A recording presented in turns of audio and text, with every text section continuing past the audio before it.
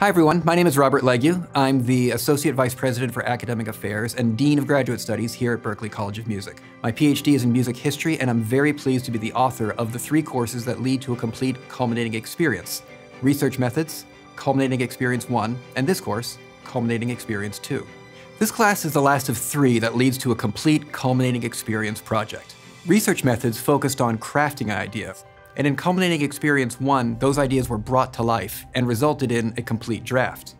In Culminating Experience 2, we finalize and refine that draft and turn it into a piece of public scholarship. This course has the same 2 overarching goals as Culminating Experience 1. The first is working on the Culminating Experience project itself. You'll refine the draft of what you've already written. You'll work on a public presentation and build some effective visuals that will support the results and the conclusions you're trying to convey. And you'll draft a reflective essay that looks back on what you've done and charts a course for the future. Along the way, you'll get advice from your course facilitator, from your advisor, and from your classmates. And as in Culminating Experience 1, we'll talk about some of the skills that lead to those results. So we'll talk more about the writing process. We'll talk more about giving and receiving feedback.